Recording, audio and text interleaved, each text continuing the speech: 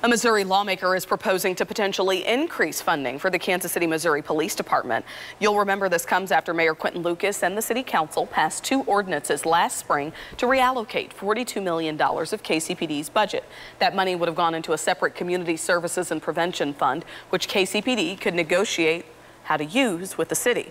Mayor Lucas said the move would help increase accountability for KCPD.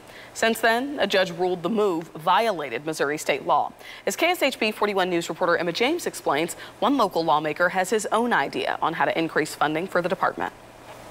The last thing that we need to be doing is taking $43 million away from the police department. State Senator Tony Luetkemeyer, a Republican who represents Platte and Buchanan counties, will pre-file a bill Wednesday to increase the minimum amount the city's required to fund KCPD. Currently, state law requires the city to use a minimum of 20% of its general revenue to fund the department. The city gave KCPD 25% until the ordinance passed by City Council to lower it back to 20% and move that money into a separate fund.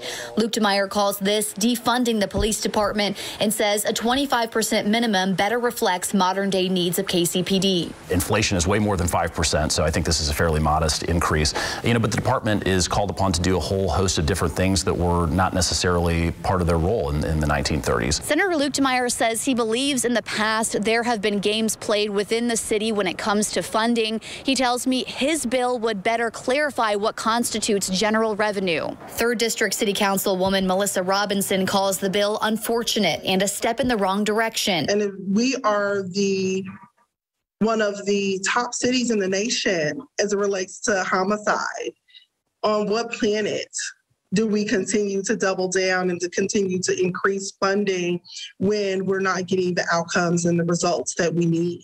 I asked the councilwoman about Luetkemeyer's argument that KCPD's funding should reflect more modern-day needs. Local residents should have some direction and say regarding the outcomes that they're wanting to see as relates to public safety. She also says there's no other police department in Missouri in which the state sets parameters around allocating local taxpayer dollars to public safety.